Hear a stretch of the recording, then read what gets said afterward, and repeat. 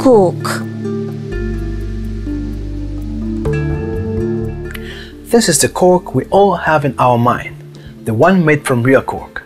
However, nowadays you can find on the market various types of alternative closures.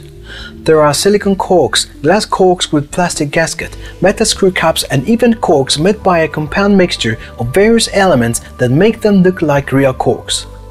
It is essential to learn not to judge a wine by its cork, by the bottle, or the label, which may look more or less attractive. The wine must be judged after being opened and only inside the glass. However, just at the opening time, even the most appreciated and renowned cork may hold an unpleasant surprise.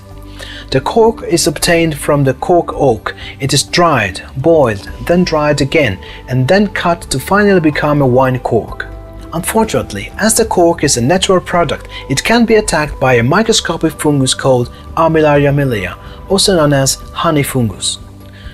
Immediately after the closure of the bottle, if the fungus is present, the wine will become contaminated.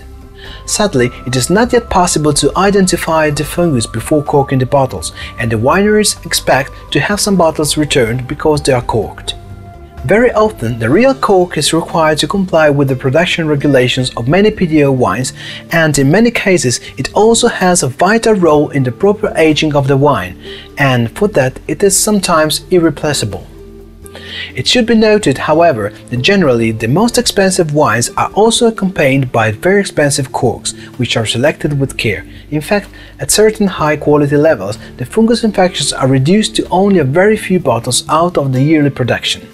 Cork is a very elastic material, but to maintain this characteristic it must be kept wet. In fact, it is necessary for the wine bottles to always lie horizontally. Recently, a new simple but effective product has been made to preserve the wine from Armillaria millia. It is a very thin film to stick under the cork before bottling, and it separates the cork from the wine, making it impossible to be contaminated. At the moment, this solution is not commonly used by the wineries.